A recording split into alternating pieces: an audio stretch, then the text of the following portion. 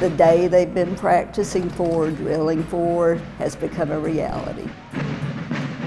There was no way to have any kind of compromise that could have stopped what was about to happen. The commitment they made in the beginning, they were willing to pay, and that's pretty outstanding.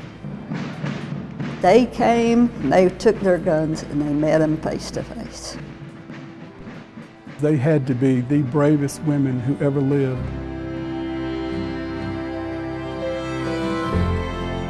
They never expected what they were doing would still be talked about 150 years from now. Those women saw this flood of blue coats swarming over the hill toward them, and still they stood their ground. This story is about facing your fears. They realized they were healthy. Why couldn't they defend themselves?